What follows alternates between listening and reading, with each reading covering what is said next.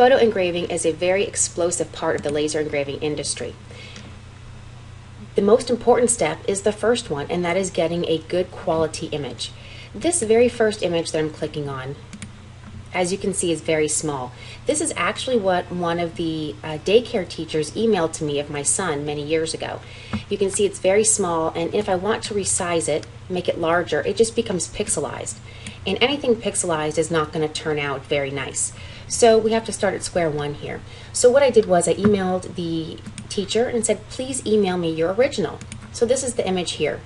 And when I went to look at the image quality, again, we're looking at very low kilobytes. I went into the details, and I'm over here at 180 dpi. It's important that we start at a minimum of 300 dpi. So I did some manipulation on my own, and that's when I got this image.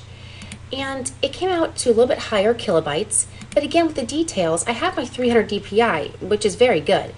And I have a somewhat larger file size in the dimensions of the image, but I need it even better.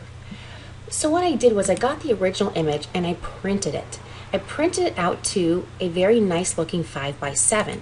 Then I put the printed image into my scanner and I scanned it. This allowed me to choose my own settings.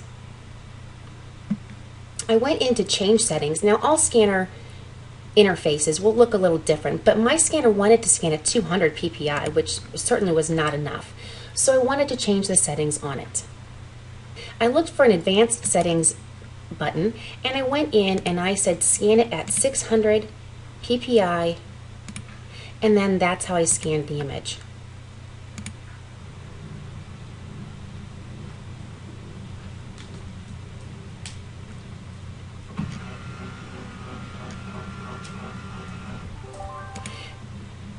This allowed me to get a much higher quality image at a much higher DPI.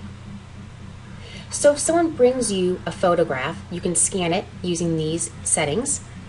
Or if they email you a digital version, you can try to print it and then scan it yourself at much higher quality settings.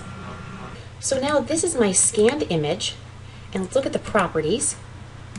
And now I'm looking, it's a 5 megabyte image, which is incredible. It's much better than using an image that's only at kilobytes.